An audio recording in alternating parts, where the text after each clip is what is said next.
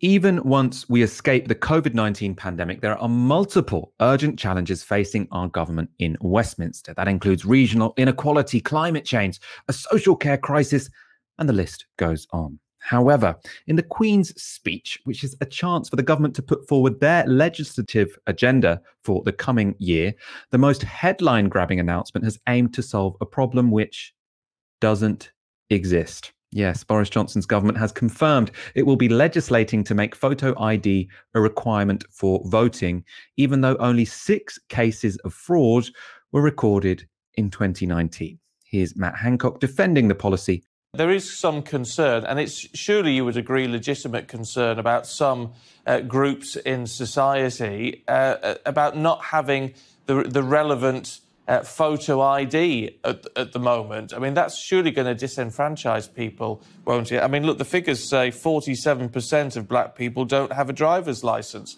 compared to 26% of white people. I mean, there is a real danger, isn't there, that you could ultimately prevent sort of key constituents in society from having their say.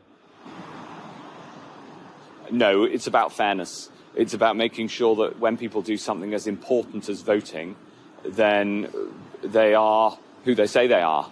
And that's we've piloted this, we've looked at it in great detail, we're committed to making it happen. And I think, you know, people across this country want to know for sure that elections are fair, and this is just one measure to make the country a fairer place.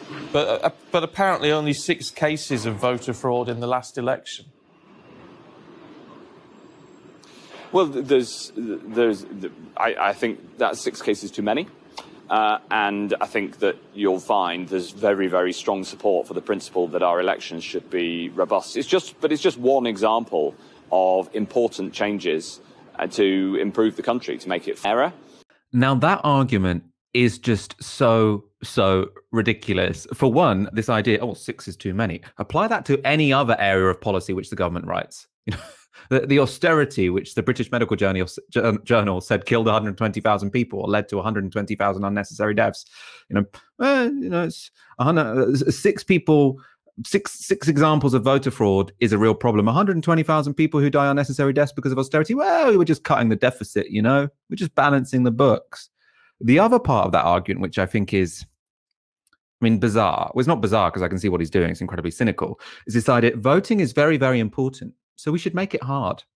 The conclusion should be the precise opposite. Voting is very, very important, which is why we should make it very, very easy. We should make sure there are no barriers to voting whatsoever. Because even in these proposals, they're saying it won't just be a passport or a driver's license. There might be other ID which is acceptable. And also you will be able to apply to your local authority for a free piece of ID. So that they are trying to remove some of the barriers from it, I think only to make this acceptable so they can pass it through Parliament. But what you are creating undoubtedly and inevitably is a barrier to voting. And if you create a barrier to vote, that by definition makes it harder to vote, which means by definition, less people are going to vote. You can look at the data about how this is disproportionately going to affect different sections of society, and we should. That's incredibly important. But the most obvious thing to say here, and the most irrefutable thing to say here, is this creates a barrier to voting. Why would you want to do that when there is no problem to begin with?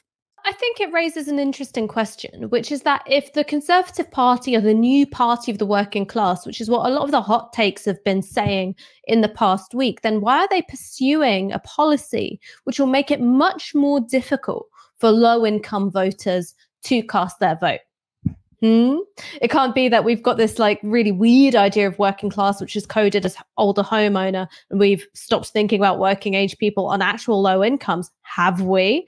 And maybe that's that exact cohort of voters who Labour have been invisibilising and traipsing after, those older homeowning voters. I just think that what this speaks to is the fundamental paranoia at the heart of the modern Conservative project. Because on the one hand, they are absolutely riding high in the polls. They dominate the legislature, but they're looking at a generational cliff edge where they know they've lost the bulk of working age people, and they cannot attract the support of people who are actually on low incomes and don't have asset wealth to fall back on. And so that's why you see this measure, which disenfranchises low-income people, disenfranchises first-time voters, and disenfranchises disproportionately disproportionately people of color as well. It's because they look at the shifting demographics in this country and they're scared. This isn't the bold swagger of a confident Boris Johnson who's, striding around the red wall like a colossus. This is a deeply paranoid and afraid political project.